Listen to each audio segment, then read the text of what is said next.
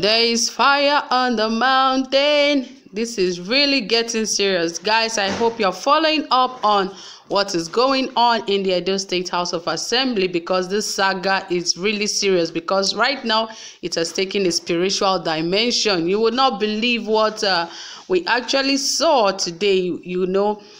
Príèstèsses storm Edo House of Assembly complex and lay curses on Governor Obaseki's enemy, says anyone.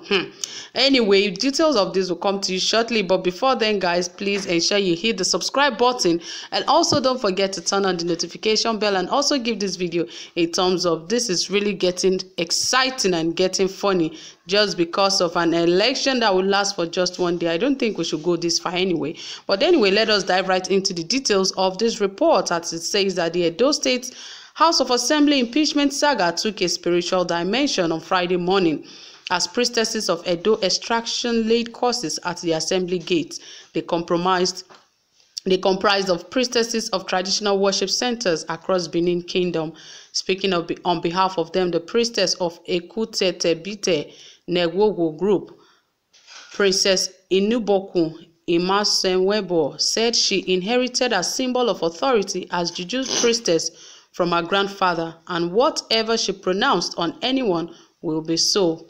I was at home when I saw on television the crisis at Edo House of Assembly. I heard some of the things said, that some people from other ethnic groups are trying to turn Benin upside down. We Benin people don't like what they are doing. APC is oppressing Obaseki. That is mere oppression. They want to oppress our Obaseki, our own governor.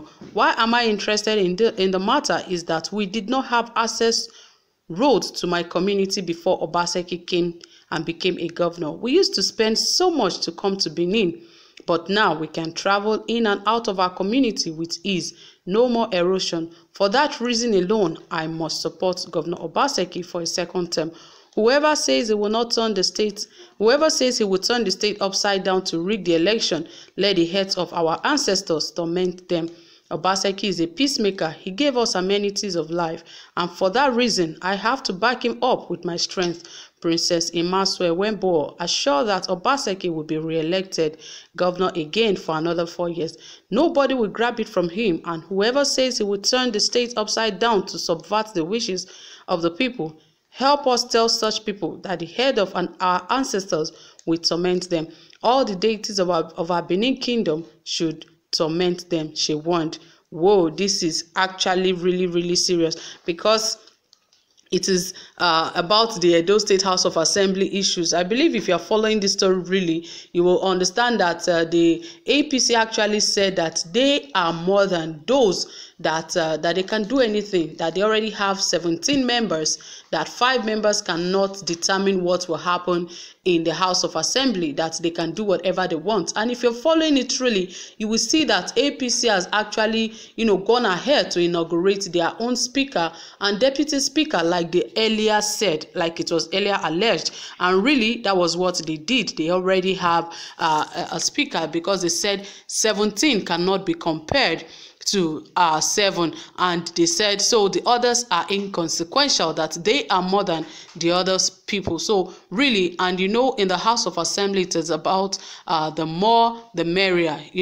Just as they make a vote, the more people that have a particular agreement on a particular thing, they are the ones that have that vote. And they said they are already in agreement that they are 17 and cannot be compared to those in PDP and those working for Obaseki that are just 7. So he said that they will go ahead and do whatever they like. And these priestesses took it upon themselves.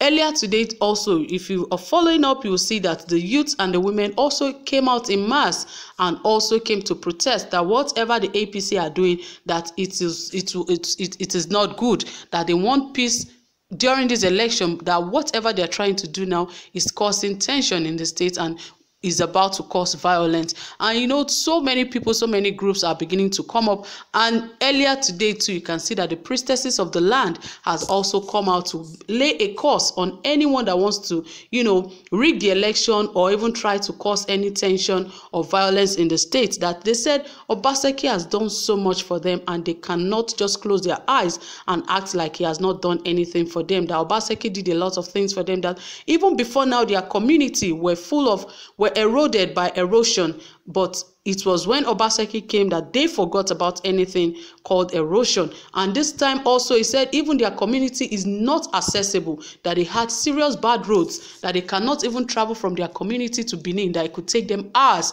sometimes days. But now they can easily travel, they can do what they want. That what else could they be asking for? That is the kind of governor they want. And they said anyone that plans against Obaseki for his second term not to be successful, that such a person, that they use the head of their ancestors to curse such a person, that is a very serious curse to be laid on anybody. You know, the Benin Kingdom is an ancient kingdom, and they believe so much in their ancestors. They believe so much in some of these their traditional rites and all of that.